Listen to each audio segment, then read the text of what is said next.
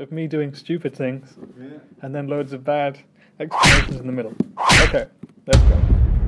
Guten Tag, this is Rich from Hughes Guten Tag, this is Rich from Hughes Kettner, and this is the GrandMeister Deluxe 40, and this is the GrandMeister 36, and I'm going to spend the next 2 minutes telling you very, very dryly and unhumorously the main differences between the two amps, because a lot of you have been asking since the GrandMeister Deluxe 40 has come out. So, it starts with the sounds and the preamp. The preamp for the Deluxe 40 has been totally redesigned. We call it Deluxe Tone Technology, and it has a load of new circuitry in it, and it's basically inspired by the Triumph Mark III, our flagship, which looks like this. And it basically means that the Deluxe 40 sounds significantly different, I would say, to the 36, which we will show in some future videos. But just kind of as a basic explanation to it, the 4 channels now flow very sort of continuously and logically from one another, so the crunch channel picks up where the clean channel leaves off, and so on. This wasn't the case so much with the 36.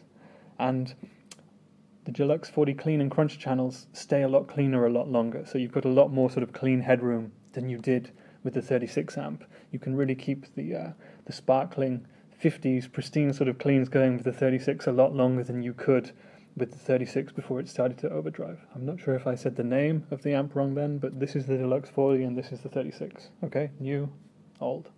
Okay, we continue. Let's move around to the back of the amp now and look at some of the features. The Redbox AE is probably the biggest change between the two.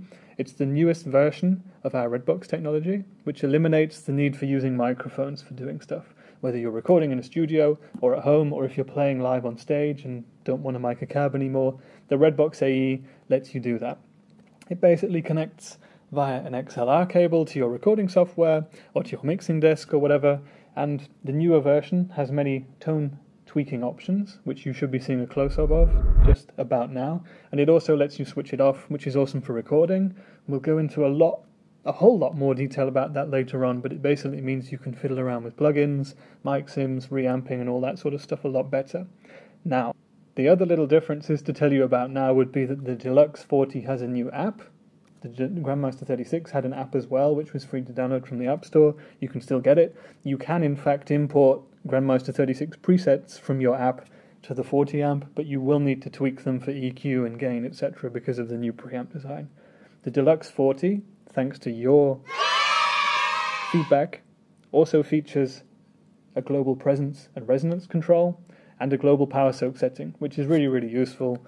Because, for example, with the 36, if you were gigging and had kind of a list of presets, a list of sounds that you wanted to use for your show, if you wanted to also practice at 1 watt or whatever, you would need to create a double list of presets. With the Deluxe 40, you don't need to do that anymore. You can simply engage the global power soak mode and have all your presets on 40 watts, 20 watts, 5 watts, 1 watts, or even 0, if that's what you want.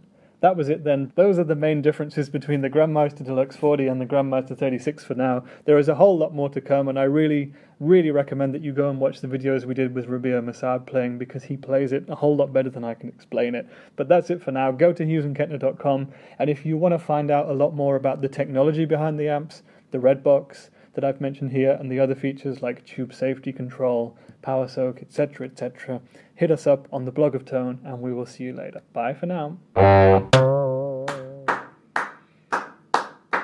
Thank you.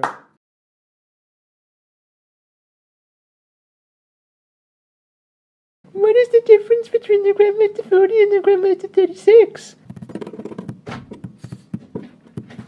It starts with the preamp design of the GrandMeister Deluxe 40. I should stop hitting the amp, shouldn't I? All sound significantly different to that of the 36, of the 36, of the 36. The Redbox AE on the back of the amp is integrated for your pleasure. You, sir, at the back with the unhappy face. It's nice and warm, by the way. You can fry an egg on this too.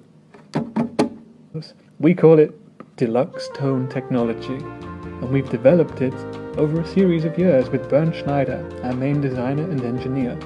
It's inspired by the Triumph Mark III, and it sounds amazing. Hell, you can even reamp if you like. The options are all there with the Redbox AE. That was a terrible explanation. I will start again. Moving over to the back panel.